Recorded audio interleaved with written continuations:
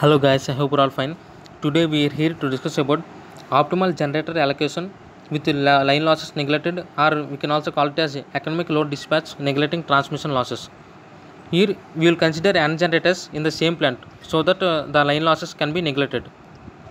Here C1, C2 and so on Cn are operating costs, whereas P1, P2 and so on Pn are corresponding power outputs.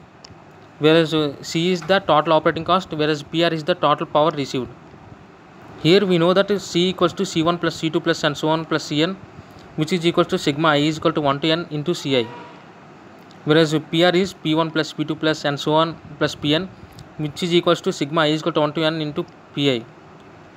Here our problem can be stated as minimize C equals to sigma I is equal to 1 to n Ci. Let it be equation 1. Whereas it is subjected to the constraints PR minus sigma I is equal to 1 to n into Pi, which is equals to 0. Let it be equation 2. This is the equality constraint. Here we should use Lagrangian multiplier technique. Here Lagrangian cost function is C conjugate. C conjugate equals to C plus lambda f. Here f is the equality constraint, so we will substitute this equality constraint in this equation. Then we will get like this. Then we will get C conjugate equals to C plus lambda into PR minus sigma is equal to 1 to n Pi. Here for minimum we should differentiate the conjugate, the C conjugate. So dou C conjugate by dou Pi, which is equals to 0.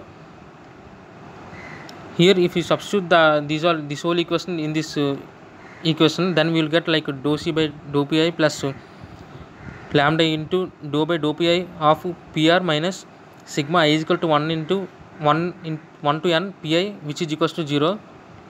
Here if you observe here, this PR, it won't here PR it will not depend on Pi, so after differentiation it will become 0. Whereas if you observe here, only Pi will become 1, whereas other P1, P2 and so on Pn will become 0. So it will become like dou C by dou Pi plus lambda into 0 minus 1, which is equals to 0. So we can write like dou C by dou Pi equals to lambda.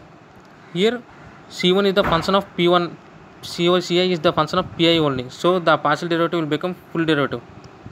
So we can write like dou Ci by dou Pi, which is equals to dCi by dPi.